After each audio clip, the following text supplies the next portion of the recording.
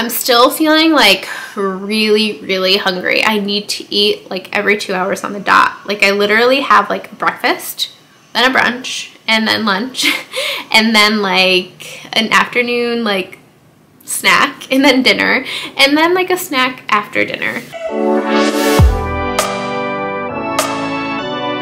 Hello and welcome to my channel. My name is Lindsay. I'm a wife and a mama to a 14-month-old little girl. And if you don't know, I am pregnant with our second baby. I am currently 16 weeks pregnant and I am recording my 15 and 16-week baby update. And if you haven't checked out my other pregnancy update videos, go check those out because I have my updates all the way back from week 3 of my pregnancy. And if you haven't subscribed yet, please consider subscribing to support my channel and follow along on this amazing pregnancy journey. Thanks, guys. In this video, I will be going over the size of the baby, the symptoms I'm having, the cravings I'm having, body changes I'm experiencing, and I will share my bump date at the end of the video. I will also show you what I'm using for stretch mark prevention, and I can talk a little bit too about what I've used to put that morning sickness aside, because we know that is one of the hardest things to deal with in pregnancy. Now I have another video on that, but I do want to touch on it again in case you missed that video, but you can surely go back to that video and find a more in-depth version of what I did exactly to prevent and to cure morning sickness. Okay, so at 16 weeks, the baby is the size of an avocado. So it's about like that big. It's about 4 to 5 inches in length and about 3 to 4 ounces. So it's so tiny, but it's growing super fast. The baby's muscles in its back are strengthening, allowing for the head and neck to straighten out. If you've noticed in your ultrasounds previous to 16 weeks, the head is kind of like curled in a little bit. Now it's beginning to straighten out. Also, the skin is transparent, so you can see the little veins in the baby's skin. And there's no fat on the baby just yet. They don't have that cute little baby fat. So if you do see an ultrasound of your little one, you just see like a skinny little face. Now let's get into symptoms I'm having. I always start out with the symptoms I'm experiencing the most. And at week 16 in my second trimester, I have to say that, and in week 15 too, like from like 14 weeks to now, I've felt pretty great. Second trimester is always a little bit easier than the first trimester and the third trimester, I have to say, compared to my last pregnancy and what I've heard from other pregnant mamas. But this week and last week, because my symptoms really haven't changed too much, the biggest symptom for me is back pain. And I never experienced back pain until like later on in my pregnancy with my daughter, and after pregnancy. So it's only like one side of my back, like my lower right quadrant. It feels like, I don't know, like almost like a sharp pain when I move in certain directions. It happens more often if I'm bending over a lot or sitting on the floor with my daughter playing. Excuse me. But that is like, it's just kind of like a nuisance, but I have to say it's not that bad of pain. It's manageable and it just occurs at like different times throughout the day. I have been going to the chiropractor to work on and adjust the area, and it's helped tremendously. I did also ask if epidural could potentially have worsened my back pain, because like I said, I experienced back pain at the end of my pregnancy with my daughter. But after birth and everything, it's just worsened, and then being pregnant again, it feels like crap. And the chiropractor did say, yes, absolutely, an epidural can enhance back pain. So there's that. And speaking of that, I had a dream last night that I delivered the baby with no epidural. I don't know if that's gonna happen this time. It didn't with my daughter. I was like yelling for the epidural because I did have Pitocin and Cytotec to induce the labor and to soften the cervix and everything. So I've heard that Pitocin can really heighten your contractions, and I had pretty intense ones, so I was yelling for the epidural. Let's see, so the back pain is definitely the #1 thing right now. I'm still feeling like really hungry. I need to eat like every 2 hours on the dot. Like I literally have like breakfast, then a brunch, and then lunch, and then like an afternoon like snack, and then dinner, and then like a snack after dinner. So I'm eating like, I'm not eating a ton of food when I eat, but I'm eating very consistently throughout the day just to satisfy my hunger and my body's needs.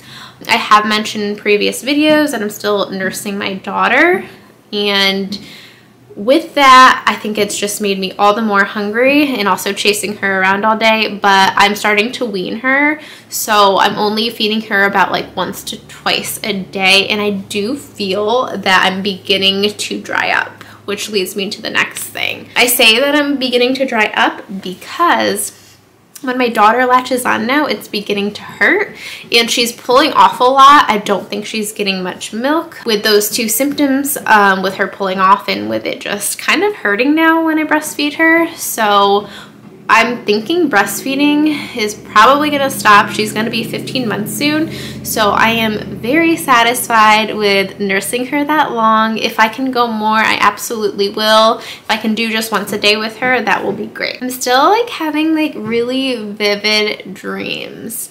They're almost like movies. Like I feel like I'm just watching a movie all night long, and I wake up and sometimes I'm like, did that actually happen? Was that reality? Well, of course it's not, but I kind of like the vivid dreams unless I have a dream that's kind of more like a nightmare and scares me. Another symptom I'm having is I'm getting like hormonal acne. I'm getting it mainly on my jawline and my neck. It's really not too bad. It's manageable. But I am using like a cleanser and a toner and a good moisturizer that's like oil-free to help prevent and just help clear up those breakouts when they do arise. It just comes with being pregnant. I don't remember having breakouts at this point with my daughter. When I was pregnant with her, I know in the beginning of my pregnancy in the first trimester, I had a lot of breakouts, and then the second trimester it like cleared up and my skin like literally was clear until I got pregnant with this little baby. So I don't know, some things are leading me to believe I might be having a boy. #1 being I was not nearly as sick this time around, this pregnancy, and #2, I'm having breakouts. #3, I feel like I'm eating so much more than I was with my daughter, but who knows? I don't remember that part of my pregnancy as far as like wanting to eat every 2 hours. Those are 3 major things that are, I think, different in this pregnancy than the last one. All right, so now we're gonna go over some cravings I'm having. So I've talked about how I've craved like really savory food and not sweet. Well, now I'm definitely craving both. I want like salty, and then the next minute I want sweet, and I want like a cupcake and a cookie. And I'm not like restricting myself really. I mean, I don't want to eat bad. I don't want to be eating sugar all the time. Like most of my diet, I would say like 80% of my diet is clean, like healthy vegetables, like organic foods and all of that. I do crave those sweets, and I really crave some savory food like french fries or like sour cream and onion chips. And with my daughter, when I was pregnant with her, I did not crave sweets, which is so unlike me. When I'm not pregnant, I'm always craving sweets. Like every night after dinner, I want a cookie. So it was nice in that pregnancy not to crave sweets all the time, but this one I'm starting to crave sweets more. Next, body changes. Let's see. The biggest thing I have to say is my breast. They're wider, veinier. My areolas are beginning to widen and darken. That's what I've noticed the most these past 2 weeks, is that my nipples are getting darker. And then beyond that, my bump is growing, which I will show you towards the end of the video. I'm still fitting into my normal clothes, but my jeans are really getting tight now, so sometimes I have to unbutton them, and I'm not yet fitting into my maternity clothes. So I'm like in an in-between stage right now, which is uncomfortable because I feel like I just don't have a lot to wear and I don't feel cute. I mean, I feel pretty like being pregnant. Like, I enjoy having a pregnant belly, and I just feel like that's what our bodies were made to do, so it just feels right and looks right. But I'm just at an in-between stage right now where things aren't exactly fitting the right way. But I think it was around like 20-ish weeks with my daughter where I started to wear more maternity clothes. So we're coming up on that very soon. 2 things I'm using for stretch mark prevention are apricot seed oil, and this is from Amazon. I believe it was like $8 to $10, and I've had this literally since I was pregnant with my daughter, so I still have it. I used it a little bit after pregnancy, so postpartum for a few months, and then I began using this when I found out I was pregnant with this baby. So I use it all over my belly, my hips, and my breast. And then I also use this rosehip oil, also purchased from Amazon. And both are all natural products. They are organic, and they are just pure, which I love, because when you have a baby growing inside you, the last thing you want to do is put chemicals on your body that get into your bloodstream and go to your baby. So this rosehip oil I use also all over my belly, my hips, my breast, and also on my lady parts down there, just to help with the stretching and everything. And you know, when you have a baby, sometimes you tear, and I did. I had a 2nd degree tear, so I'm definitely like oiling that area up. And I did want to talk to you guys too, because I mentioned earlier in the video that I've posted a previous video talking about morning sickness and how I was able to kind of prevent it or decrease the symptoms. I used a kidney supplement. It is called KDY by Loomis Enzymes, and it's just like a herbal food-based supplement I took in the morning and at night, and I paired it with some other things that I did to help prevent morning sickness, so go check out that video if you haven't yet. And let's get to the bump date. Okay guys, this belly is definitely growing. There's the baby! Baby, baby.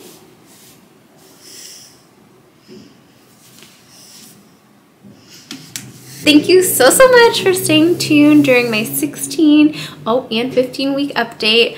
I'm so glad you're here. I'm so glad you're following along. If you're pregnant, I hope you're feeling well. If you're a mama, I hope you are loving being a mama. And if you're just here watching just because you're curious, I hope you enjoyed every second of this and have taken away something from it.